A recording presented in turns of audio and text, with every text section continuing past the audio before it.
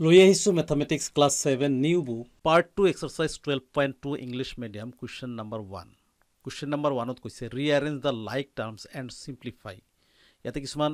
terms দিয়া আছে এইবোৰ আমি ৰিএৰেঞ্জ কৰিব লাগে আৰু সিম্পলিফাই কৰিব লাগে লাইক টাৰ্মছবোৰ ৰিএৰেঞ্জ কৰিব লাগে তো ইয়াতে 1 to 5 পাঁচটা পাৰ্টছ আছে আমি এটা এটাকে সলভ কৰিম প্ৰথমতে লৈছোঁ পাৰ্ট নম্বৰ 1 এয়া কুৱেশ্যন নম্বৰ 1ৰ পাৰ্ট নম্বৰ 1 ইয়াতে কি কৈছে ৰিএৰেঞ্জ the like terms and simplify ইয়াতে যিবোৰ টাৰ্মছ আছে এই টাৰ্মছবোৰ ৰিএৰেঞ্জ কৰিব লাগে লাইক টাৰ্মছ হিচাপত তাৰপিছত সিম্পলিফাই কৰিব লাগে সিম্পলিফাইৰ অৰ্থ যে একেবাৰে যোগ বিয়োগ পূৰণ হৰণ যি আছে কৰি পেলাই ফাইনেল এনসাৰটো উলিয়াব লাগে যাতে আৰু দ্বিতীয়বাৰ তাক আকৌ ক্যালকুলেট কৰা নাযায় অলৰাইট তো আমি কেনেকৈ কৰিম প্ৰথমতে লিখক 2x প্ৰথম যেটো টাৰ্ম আছে সেইটো আগত লিখিব লাগে 2x ইয়াৰ লাইক টাৰ্ম কোনটো আছে এইটো লাইনৰ মাজতে এই এক্সপ্ৰেছনতে এই 7x আছে গতিকে মাইনাস আছে -7x লিখক অলৰাইট তো এই দুটা লিখা হৈ গল নেক্সট যেটো আমাৰ টাৰ্ম আছিল প্লাসৰ 3y2 প্লাসৰ 3y as it is লিখক ইয়াৰ লাইক টাৰ্ম অৰ্থাৎ y থকা লাইক টাৰ্মৰ অৰ্থটো হল ভেৰিয়েবলটো সেম থকা ইয়াৰে y থকা আকৌ কি আছে 6y আছে গতিকে এই দুটা লাইক টার্ম প্লাসৰ আছে প্লাসৰ 6y লিখক নেক্সট থাৰ্ড নাম্বাৰ এই দুটা লিখা হল থাৰ্ড নাম্বাৰ যেটো টাৰ্ম আছে হেতু হল আমাৰ কনস্ট্যান্ট মাইনাসৰ 45 তো ইয়াৰ লাইক টাৰ্ম কনস্ট্যান্টে হ'ব এটো আছে আমাৰ 5 প্লাসৰ 5 এতিয়া লাইক টাৰ্মছবোৰ রিঅ্যারেঞ্জ হৈ গল অর্থাৎ একেলগে লিখা হল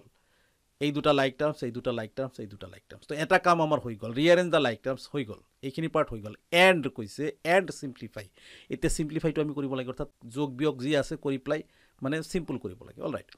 কেনেকৈ কৰিব 2x ৰ পৰা 7x তো এটো মাইনাসৰ আছে 2x - 7x অৰ্থাৎ 2x ৰ পৰা 7x মাইনাস কৰিব লাগে এনসাৰটো কিমান হ'ব নিশ্চয় জানে যে 2 ৰ পৰা 7 বিয়োগ কৰিলে আমি কিমান পাওঁ -5 পাওঁ অৰ্থাৎ 7 ৰ পৰা 2 বিয়োগ কৰিলে যদি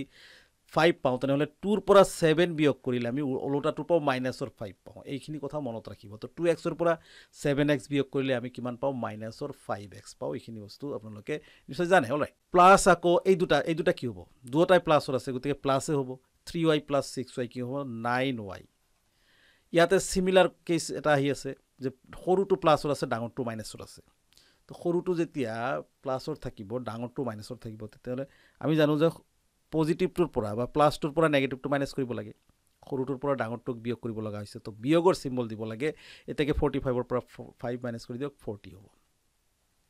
একে হিসাব 45 ৰ পৰা 5 মাইনাস কৰিলে 40 হয় আৰু 5 ৰ পৰা 45 বিয়োগ কৰিলে -40 হয় এইখিনিয়ে সিম্পল হিসাব এই দুটাৰ মাজত কোনো যোগ বিয়োগ নহয় কাৰণ এই দুটা লাইক টাৰ্ম নহয় যোগ বিয়োগটো সাধাৰণতে লাইক টাৰ্মছৰ মাজতহে হয় তো ইয়াতে আৰু কৰিবলগীয়া একো নাই ফাৰ্দাৰ আমি একো কৰিব নোৱাৰো এইটো এনসাৰ ৰাখিব লাগিব গতে এইখিনি আমাৰ সিম্পলিফাই হৈ গল অলৰাইট তো কোশ্চেন নম্বৰ 1 ৰ পাৰ্ট নম্বৰ 1 সলভ হৈ গলে তে আমি সলভ কৰিম পাৰ্ট নম্বৰ 2 ইয়া পাৰ্ট নম্বৰ 2 সলিউশন লিখি লওক প্ৰথমতে কি কৰিব যে লাইক টাৰ্মছবোৰ x ফাৰ্স্ট যেটো টাৰ্ম আছে x স্কয়াৰৰ লাইক টাৰ্মছ ইয়াতে কি আছে x স্কয়াৰ থকা এই দুটা তো আমি লিখিব পাৰো x স্কয়াৰ লিখক প্লাসৰ এইটো 2x স্কয়াৰ লৈ আহক ওচৰত এইটো এৰেঞ্জ কৰা বুলি কয় নেক্সট যেটো সেকেন্ড টাৰ্ম আছিল কিমান আছিল -2x তো ইয়াৰ লাইক টাৰ্ম হৈ আছে 4x অলৰাইট তো -2x আগত লিখক আৰু ইয়াৰ লাইক টাৰ্মটো একেলগে লিখিব লাগিব এটো হল 4x অলৰাইট এতেকে থাৰ্ড যেটো টাৰ্ম আছে হেইটো আমাৰ কিমান আছে y স্কয়াৰ কিন্তু ইয়াতে কোনো y স্কয়াৰ নাই যদিও আমি ইয়াক তেনেকৈ ৰাখি দিম y স্কয়াৰ ৰাখি দিম আৰু লাষ্টত এটা টার্ম আছে হেইটো y³ প্লাস or y³ এটো এজ ইট ইজ থাকিব যদি হে লাইক টার্মস নাই আমি লাস্টৰ ফালে এনে লিখি থব লাগে অলৰাইট এতেকে ক্যালকুলেশন খিনি ফাৰ্স্ট কাম খিনি আমাৰ হৈ গল যে রিঅ্যারেঞ্জ দা লাইক টার্মস হৈ গল এই দুটা লাইক টার্মস এই দুটা লাইক টার্মস এই দুটাৰ কোনো লাইক টার্মস নাই গতিকে এনেকে থাকি যাব এতিয়া আমি সেকেন্ড কামটো কৈছে কি যে সিম্পলিফাই কৰিব লাগে সিম্পলিফাই অৰ্থাৎ যোগ বিয়োগ যি আছে কৰিব লাগে তো চাওক এই দুটা লাইক টাৰ্মসৰ মাজত যোগ বিয়োগ হে হয় যোগ বিয়োগ সাধাৰণতে লাইক টাৰ্মছৰ লগতে হয় ইয়াতে আছে x স্কয়াৰ অৰ্থাৎ একো নাই মানে মনে মনে 1x স্কয়াৰ আছে আৰু 2x স্কয়াৰ এই দুটা যোগ আছে মাজত যোগ প্লাস সিম্বল আছে গতিকে 1x square plus 2x square equal কিমান হয় 3x স্কয়াৰ অলৰাইট এতিয়া ইয়াতে চাও এই দুটা 2x মাইনাসৰ আছে 4x প্লাসৰ আছে ডাঙৰটো প্লাসৰ আছে গতিকে ভাল কথা আমি 4x ৰ পৰা 2x বিয়োগ কৰিব লাগে এতিয়া এলজেব্ৰিক এক্সপ্ৰেছনৰ ক্ষেত্ৰত -2 প্লাসৰ 4 ইয়াৰ অৰ্থ এনেকুৱা যে আমি যতে না থাকক কিয় মাইনাসটো আগত থাকিলেও প্লাসটো পিছত থাকিলেও আমি উলোটা কৰি আহি হলেও বিয়োগটো কৰিব লাগে যে 4 ৰ পৰা 2 বিয়োগ কৰিব লাগে তো 4 ৰ পৰা 2 বিয়োগ কৰিলে এনসাৰটো কিমান হ'ব 2 হ'ব প্লাসৰ 4x ৰ পৰা -2x বিয়োগ কৰিব লাগে এনসাৰটো প্লাসৰে 2x হ'ব কিহৰ কাৰণে প্লাছৰ হ'ব যে ডাঙৰটো প্লাছৰ আছিল কাৰণে প্লাছৰ হ'ব নেক্সট চাওক এই দুটা আমাৰ ক্যালকুলেশন হৈ গ'ল ইয়াৰতো লাইক টাৰ্মস নহয় এইবোৰ গতিকে ইয়াৰ কোনো ক্যালকুলেশন নহব ই এজ ইট ইজ থাকিব y² + y³ তো নিশ্চয় বুজি পাইছে তো এখানে আমি পার্ট নাম্বার 2 সলভ কৰিলি এতিয়া আমি সলভ কৰিম পাৰ্ট নাম্বাৰ 3 এইখিনিতে সৰু এটি অনুৰোধ জনাব বিচাৰিছো প্লিজ ভিডিওটিত এটি লাইক কৰি আমাক উৎসাহিত কৰাৰ লগতে পৰৱৰ্তী ভিডিওসমূহ নিয়মীয়াকৈ পাবলৈ যদি আপুনি এতিয়াও চেনেলটো সাবস্ক্ৰাইব কৰা নাই প্লিজ সাবস্ক্ৰাইব কৰি আমাৰ লগত থাকক আহক সলভ কৰিছো নেক্সট তো ইয়া পাৰ্ট নাম্বাৰ 3 ইয়াতে কি কৰিব লাগিব প্ৰথমতে সলিউশনটো লিখি লওক ইয়াতে এটা বস্তু মনত ৰাখিব যে মাইনাস আছে আৰু ব্ৰেকেট আছে তো মাইনাস আৰু ব্ৰেকেট থকা কিছুমান প্ৰবলেম যদি আমি এনেকুৱা এলজেব্ৰিক এক্সপ্ৰেছন পাও আমি প্ৰথমতে কি কৰিব লাগে যে ব্ৰেকেটবোৰ উঠাই দিব লাগে প্ৰথম কাম হৈছে ব্ৰেকেটবোৰ আমি বেনিশ কৰিব লাগে তো ব্ৰেকেট বেনিশ কৰাৰ কিছুমান নিয়ম আছে প্ৰথমতে যি আছে এ ফাৰ্স্ট আমাৰ যেটো টাৰ্ম আছে এ টু লিখি লওক এতিয়া চাওক এই মাইনাসটো ব্ৰেকেটৰ বাহিৰত থকা কাৰণে মাইনাসৰ এই ব্ৰেকেটৰ ভিতৰত যিমান প্লাস আছে সেইবোৰ মাইনাস হৈ যাব মাইনাসবোৰ প্লাস হৈ যাব তেতিয়া ব্ৰেকেটটো উঠি যাব তো মাইনাসৰ 2a অলৰাইট এটাকে চাওক মাইনাসে প্লাস 3b অৰ্থাৎ বাহিৰত মাইনাস থকা কাৰণে ভিতৰৰ মাইনাসবোৰ প্লাস প্লাসবোৰ মাইনাস হ'ব এইটো মাইনাস প্লাসৰ আছিল মাইনাসৰ হৈ গল এইটো মাইনাসৰ আছিল প্লাসৰ হৈ গল এটাকে মাইনাসৰ b ইয়াতে এটা আছে এজ ইট ইজ থাকিব আকৌ এই মাইনাস কিন্তু ইয়াৰ লগত ৰিলেটেড হৈ আছে এই মাইনাস এবাৰ ইয়াৰ লগত মাল্টিপ্লাই আকৌ ইয়াৰ লগত মাল্টিপ্লাই মাইনাসৰ লগত 3b মাল্টিপ্লাই কৰিলে মাইনাসৰ 3b হয় ইতিমধ্যে কোৱা আছে ই পজিটিভ গতিকে ব্ৰেকেটৰ বাহিৰত মাইনাস থাকিলে ভিতৰৰ প্লাসটো মাইনাস হৈ যাব 3b টু কোনো সিম্বল নাই অৰ্থাৎ প্লাসৰ আছিল মাইনাসৰ হৈ গল আকৌ মাইনাসে প্লাস হৈ যাব কিমান হ'ব 4a তো এইখিনি কাম আমাৰ হৈ গল যে আমি প্ৰথমতে যেটো এক্সপ্ৰেছনছ আছিল ব্ৰেকেটটো উঠাই দি আমি অলপ সিম্পল কৰি ললো এতিয়া কামটো হৈছে যে আমাৰ লাইক টাৰ্মছবোৰ ৰিএৰেঞ্জ কৰিব লাগে তো লাইক টাৰ্ম কেনেকৈ ৰিএৰেঞ্জ কৰিব লাগে ইতিমধ্যে আপোনালোকে বুজি পাইছে আপোনালোকে জানে যে ফাৰ্স্ট টাৰ্ম হৈছে আমাৰ এ থকা টাৰ্ম আৰু কত আছে হেইটো আমাৰ লাইক টাৰ্ম দুটা আছে এইটো আছে আৰু দুটা অৰ্থাৎ আমাৰ কিমান আছে a আছে মাইনাসৰ 2a আছে আৰু এটা প্লাসৰ কিমান আছে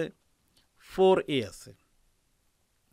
এই তিনিটা আমাৰ লাইক টাৰ্মস আছিল একেলগ হৈ গল ৰিএৰেঞ্জ হৈ গল এতিয়া b থকা আমাৰ কেইটা আছে চাওক 3b - b 3b মাইনাসৰ 3b তো আমি এটা কাম কৰিব পাৰো প্লাসৰ 3b মাইনাসৰ b আৰু মাইনাসৰ 3b হৈ আছে তো ইয়াতে এটা কিছুমান শৰ্টকাট টেকনিকও জনাটো দৰকাৰ যে একে লাইনতে লাইক টাৰ্মস যদি সিমিলাৰ লাইক টাৰ্মস একে ভ্যালুৰ এটা পজিটিভ এটা নেগেটিভ থাকে তেনেহলে ক্যান্সেল যায় চাওক এই 3b টু পজিটিভ আছে আৰু 3b নেগেটিভ আছে সেম বস্তু হ'ব লাগিব সেম টার্ম হ'ব লাগিব এটা পজিটিভ এটা নেগেটিভ থাকিলে কটাকটি যায় ইয়াৰ আৰু এটা মিনিং আছে যে 3b ৰ পৰা এনেও 3b বিয়োগ কৰিলে 0 হয় বা কটাকটি 0 মানে নট একো নাই কটাকটি একো নাই অলৰাইট তো এতিয়া বাকি কিখিনি থাকিল হেখিনি আমি ক্যালকুলেশনখিনি কৰি লব লাগিব এইখিনি আছিল আমাৰ লাইক টাৰ্মটো ৰিএৰেঞ্জ প্ৰথমতে কৰি লৈ পেলাই আমি এই দুটা কটাকটি কৰি দিলো এতিয়া কি কৰিব লাগিব a থকা টাৰ্ম এৰ লাইক টাৰ্ম তিনিটা আছে a - 2a + 4a তো সিম্পল কৰাৰ সময়ত সিম্পলিফাই কৰাৰ সময়ত এটা নিয়ম হয়তো আপোনালোকে এপ্লাই কৰিব পাৰে সেইটো হল যে পজিটিভ খিনি একেলগ কৰিব পাৰে ইয়াতে পজিটিভ হল a ধনাত্মক a আৰু আছে 4a এইখিনি আমি এৰেঞ্জ কৰিব পাৰো অলৰাইট মাইনাসৰ 2a টো আমি লাষ্টৰ ফালে লিখিব পাৰো তাতে কোনো প্ৰবলেম নহয় কাৰণ পজিটিভৰ ক্ষেত্ৰত আমাৰ কমিউটেটিভ যেটো প্ৰপাৰ্টি আছে আমি ইফাল হিফাল কৰিব পাৰো তো আমি পজিটিভ খিনি একেলগ কৰি ললো আৰু মাইনাসৰ টো লাষ্টৰ ফালে লিখিলো আৰু শেষত গৈ প্লাই প্লাসৰ 3b মাইনাসৰ 3b ক্যান্সেল যোৱাৰ পিছত ইয়াতে এটা মাইনাসৰ b থাকিল অকল এইখিনি থাকি যাব এটাকে চাওক এই দুটা 1 or a plus 1a plus 4a এই দুটা প্লাস কৰিলে আমি কিমান পাও 5a পাও মাইনাসৰ 2a as it is থাকিব মাইনাসৰ b as it is থাকিব এটাকে চাওক 5 এৰ পৰা 2a বিয়োগ কৰি দিয়ক 3a পাব মাইনাসৰ b as it is থাকিব আৰু একো কৰিবলগীয়া নাই অৰ্থাৎ আমি লাষ্ট আমি এইখিনি লৈকে কৰিব পাৰো তো এয়া আছিল আমাৰ পাৰ্ট নাম্বাৰ 3 এৰ आंसर এতিয়া আমি সলভ কৰিম পাৰ্ট নাম্বাৰ 4 তো এয়া পাৰ্ট নাম্বাৰ 4 প্ৰথমতে কি সলিউশনটো লিখি লওক ইয়াতে কোনো মাইনাস নাই ব্ৰেকেট নাই অৰ্থাৎ মাইনাস আছে ব্ৰেকেট নাই যদি ব্ৰেকেট না থাকে আমি মানে কৰিবলগীয়া কাম অলপ কমি যায় আমি চাব লাগে প্ৰথমতে কি যে এই ফাৰ্স্ট যেটো টাৰ্ম আছে ইয়াৰ লাইক টাৰ্ম কৰবাত আছে নে নাই যদি নাই তেনেহলে আমি পিছৰটো চাব লাগিব যাৰ লাইক টাৰ্মস আছে লাইক টাৰ্ম নথকা বিলাক সাধাৰণতে লাষ্টৰ ফালে লিখিব লাগে x² y কৰবাত আছে নে x² y আছে গতিকে ইয়াৰ আমি লাইক টাৰ্মটো যেহেতুকে পাম গতিকে ইয়াক আগত লিখিব লাগিব x স্কোয়াৰ y ইয়াৰ লাইক টাৰ্ম আছে মাইনাছৰ 3x স্কোয়াৰ y ৰিএৰেঞ্জ হৈ গ'ল অৰ্থাৎ লাইক টাৰ্ম দুটা একেলগ হৈ গ'ল সেকেন্ড যেটো টাৰ্ম আছে হেতু হল আমাৰ 3xy square 3xy স্কোয়াৰৰ like terms আছে নে নাই কৰবাত অৰ্থাৎ xy স্কোয়াৰ থাকিব লাগে তো xy স্কোয়াৰ থকা ইটো আছে তো তেনেহলে আমি সেকেন্ড নাম্বাৰৰ যেটো আমাৰ টাৰ্ম আছে আমি লিখিব পাৰো প্লাছৰ 3xy স্কোয়াৰ ইয়াৰ লাইক টাৰ্ম হৈছে এইটো প্লাছৰ 2xy স্কোয়াৰ অলৰাইট এইখিনি আমাৰ হৈ গ'ল এতিয়া থাৰ্ড নাম্বাৰ যেটো টাৰ্ম আছে এইটো হল প্লাছৰ y কিউব ইয়াৰ লাইক টাৰ্ম কৰবাত আছে নে নাই y কিউব অৰ্থাৎ y কিউব আছে তো লিখিব লাগিব প্লাছৰ y কিউব আৰু ইয়াৰ লাইক টাৰ্ম আছে মাইনাছৰ 3y কিউব ফাইনালি এটা বস্তু থাকি গল যাৰ কোনো লাইক টাৰ্ম নাই এটো কনস্ট্যান্ট আছে কিমান 5 গতিকে ই লাষ্টত থাকিব অৰ্থাৎ যাৰ কোনো লাইক টাৰ্ম নাই ই লাষ্টত থাকে আৰু এটা কথা মনত ৰাখিব নরমালি যেটো সংখ্যা থাকে কনস্ট্যান্ট ই আটাইতকৈ লাষ্টতে লিখা হয় এলজেব্রিক এক্সপ্ৰেশনৰ সময় তো এতিয়া আমাৰ ফাৰ্স্ট কামটো হৈ গল যে ৰিএৰেঞ্জ দা লাইক টাৰ্ম যেটো কৈছিল লাইক টাৰ্মবোৰ ৰিএৰেঞ্জ হৈ গল এই দুটা লাইক টাৰ্মছ ৰিএৰেঞ্জ কৰিলো এই দুটা লাইক টাৰ্মছ ৰিএৰেঞ্জ হল এই দুটা লাইক টাৰ্মছ ৰিএৰেঞ্জ হল ই সেপাৰেট থাকিব কাৰণ ইয়াৰ কোনো লাইক টাৰ্মছ নাই এতিয়া ক্যালকুলেশনখিনি কৰিব লাগে ইয়াতে x স্কয়াৰ y ইয়াৰ মিনিং ইয়াৰ আগত এটা 1 থাকে একো নাথিলে 1 তো 1x স্কয়াৰ y ৰ পৰা 3x স্কয়াৰ y বিয়োগ কৰিব লগা হৈছে নিশ্চয় বুজি পাইছে যে এটা x স্কয়াৰ y ৰ পৰা তিনিটা xy স্কয়াৰ বিয়োগ কৰিলে মাইনাছৰ 2x স্কয়াৰ y থাকে এটো জানে যে 1 ৰ পৰা 3 মাইনাস কৰিলে মাইনাছৰ 2 এ হয় বাকিখিনি সিমিলার থাকিব এতিয়া চাওক এই ইয়াতে x y স্কয়ার দুটা লাইক টার্মস আছে দুটাই পজিটিভ আছে গতিকে আমাৰ প্লাসে হ'ব এই দুটা 3xy স্কয়াৰ আৰু 2xy স্কয়াৰ প্লাস কৰিলে কি হ'ব 5xy স্কয়াৰ অৰ্থাৎ তিনিটা xy স্কয়াৰ আৰু দুটা xy স্কয়াৰ প্লাস কৰিলে 5টা xy স্কয়াৰ হয় এনে দৰে ভাবি লব পাৰে তাৰ পিছত চাওক থাৰ্ড নাম্বাৰ যেটো আমাৰ লাইক টাৰ্মস আছে হেতু হল y স্কয়াৰৰ পৰা 3y স্কয়াৰ বিয়োগ y কিউবৰ পৰা 3y কিউব বিয়োগ কৰিব লাগে ইয়াৰ মিনিং যে এটা y কিউবৰ পৰা y কিউব অৰ্থাৎ 1y কিউব 1y কিউবৰ পৰা এটা y কিউবৰ পৰা তিনিটা y কিউব বিয়োগ কৰিলে এই সিমিলাৰ 1 ৰ পৰা 3 বিয়োগ কৰিলে মাইনাছৰ 2 হয় গতিকে আমি মাইনাছৰ 2y কিউব লিখিব পাৰো আৰু ফাইনালি কি হৈ আছে আমাৰ প্লাছৰ 5 এজ ইট ইজ হৈ আছে এতিয়া চাওক এই লাইনটো যেটো আমি পালো এক্সপ্ৰেছনটো ইয়াতে আৰু কিবা যোগ বিয়োগ কৰা যায় নেকি যোগ বিয়োগ তেতিয়াই কৰা যায় যেতিয়া লাইক টাৰ্মস থাকে গতিকে লাইক টাৰ্মস তো অলৰেডি ফিনিশ খতম হৈ গল লাইক টাৰ্মস আৰু নাই অৰ্থাৎ আমি ইয়াৰ ক্যালকুলেশন কৰিব নোৱাৰো ইয়ে আমাৰ সিম্পল ফৰ্ম অৰ্থাৎ সিম্পলিফাই হৈ গল তো 4 নম্বৰ আমি সলভ কৰিলো এতিয়া সলভ কৰিম পাৰ্ট নম্বৰ 5 তো ইয়া পাৰ্ট নম্বৰ 5 সলিউশন বুলি প্ৰথমতে লিখি দিয়ক সেকেন্ড যেটো কাম হয় যে ব্ৰেকেট থাকিলে ব্ৰেকেটখিনি আগত ৰিমুভ কৰিব লাগে ব্ৰেকেটৰ নিয়ম আছে যে ব্ৰেকেটৰ আগত যদি মাইনাছৰ সিম্বল থাকে তেনেহলে ব্ৰেকেটৰ ভিতৰৰখিনি গোটেইখিনি এফেক্টেড হৈ যায় তেতিয়া আমি কৰিবলগীয়া কাম থাকে কিন্তু ব্ৰেকেটৰ বাহিৰত যদি কোনো ধৰণৰ সিম্বল নাথাকে তেনেহলে ফাৰ্স্ট ব্ৰেকেটৰখিনি আমি কি কৰিব লাগে এনে এলিমেন্টছখিনি বাহিৰত উলিয়াব লাগে অৰ্থাৎ কোনো ধৰণৰ প্ৰবলেম নহয় যি আছে তাকে এজ ইট ইজ বহিব চাওক 2z square as it is থাকিল প্লাছৰ আছিল প্লাছৰ থাকিল প্লাছৰ 3y থাকিল প্লাছৰ 7 থাকিল এইটো কেতিয়া সম্ভৱ যেতিয়া এই ব্ৰেকেটটো ফাৰ্স্টত থাকে ফাৰ্স্ট পাৰ্টত ব্ৰেকেট থাকে লগতে ব্ৰেকেটৰ আগত কোনো সিম্বল নাথাকে ব্ৰেকেটৰ আগত কোনো ধৰণৰ প্লাস মাইনাস একো সিম্বল নাথাকে অৰ্থাৎ পজিটিভ হৈ থাকে তেতিয়াহে আমি জাস্ট ভিতৰৰ পৰা বস্তুখিনি বাহিৰত উলিয়াই দিও ব্ৰেকেট ৰিমুভড ভেনিশ হৈ গল অলৰাইট এতিয়া চাওক ইয়াতে কিন্তু আকৌ খেলি মেলি আছে ব্ৰেকেটৰ আগত যেহেতুকে মাইনাস সিম্বল আছে এতিয়া কিন্তু আমি সিধা সিধি কৰিলে নহব যদি ব্ৰেকেটৰ আগত মাইনাস থাকে তেনেহলে ব্ৰেকেটৰ ভিতৰৰ আটাইখিনি এলিমেন্ট চেঞ্জ হৈ যাব পজিটিভখিনি নেগেটিভ হ'ব নেগেটিভখিনি পজিটিভ হ'ব এটো চাওক 3y আছে পজিটিভৰ ই গৈ প্লাই কি হ'ব মাইনাছৰ 3y হ'ব কাৰণ ব্ৰেকেটৰ আগত মাইনাস আছে অলৰাইট এতিয়া ইয়াতে কি আছে প্লাস আছে ব্ৰেকেটৰ আগত মাইনাস আছে সৰি এটো মাইনাস আছে ব্ৰেকেটৰ আগত মাইনাস মাইনাসে কিন্তু প্লাস হৈ যায় ইতিমধ্যে জানো যে ব্ৰেকেটৰ ভিতৰত মাইনাস থাকিলে প্লাস হৈ যাব 8z স্কয়াৰ মাইনাসে প্লাসে মাইনাস অৰ্থাৎ ইয়াতে প্লাস আছে মানে বাহিৰত মাইনাস থাকিলে আমি মাইনাস হবই লাগিব দিবই লাগিব এইটোৱে তো আমি প্ৰথম কাম কৰিলো ইয়াতে যে ব্ৰেকেটখিনি ৰিমুভ কৰা হল এতিয়া কোশ্চেন মতে লাইক টাৰ্মছবোৰ ৰিএৰেঞ্জ কৰিব লাগে অৰ্থাৎ লাইক টাৰ্মছবোৰ একেলগে লিখিব লাগে প্ৰথম যেটো টাৰ্ম আছে সেইটো আমাৰ জেড স্কোয়াৰ থকা কৰবাত আছে নে আছে এইটো গতিকে এই দুটা আমি আগতে একেলগ কৰিব লাগিব ৰিএৰেঞ্জ কৰিব লাগিব 2z স্কোয়াৰ এইটো প্লাসৰ কি আছে 8z স্কোয়াৰ আছে সেকেন্ড টাৰ্ম আছে আমাৰ কিমান প্লাসৰ 3y আৰু ইয়াৰ